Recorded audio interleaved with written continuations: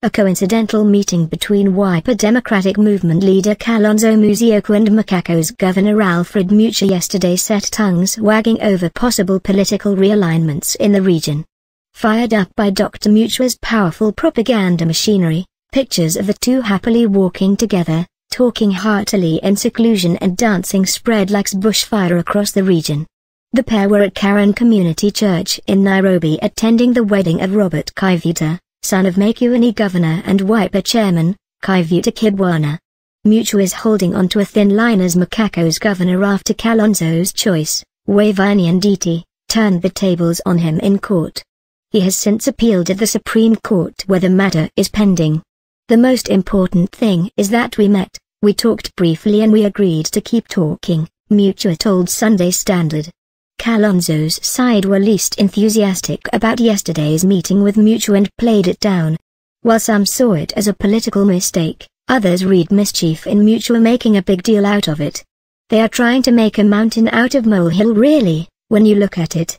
It was all coincidental and nothing much should be read from this, a Kalonzo confidant told the Sunday Standard.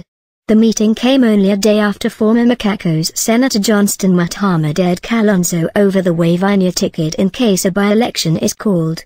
Muthama put Kalonzo Musyoka on notice that he must, this time round, get it right on the widely anticipated Makako's governor by-election or else he comes in to forestall a third Wiper loss for the seat in 6 years. The same ticket caused such a bitter fallout between him and Kalonzo in the run-up to the 2017 general election that Muthama pulled out of the polls altogether.